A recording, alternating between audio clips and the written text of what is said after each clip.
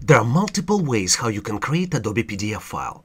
One of the most common ways, supported by major operating systems, is printing as PDF. For example, if you have a document opened in Windows operating system, you can print this document, and when printing, you can select Microsoft Print to PDF, which will create a PDF file. Since I'm using Microsoft Office application, it is also important to note that Office supports saving files as PDF. For example, in the Save As dialog box, you can find Adobe PDF as one of the options.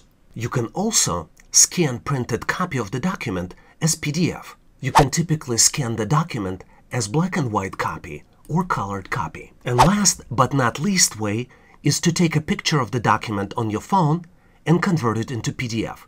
And there are plenty of applications that can help you do it. Please consider subscribing to this channel.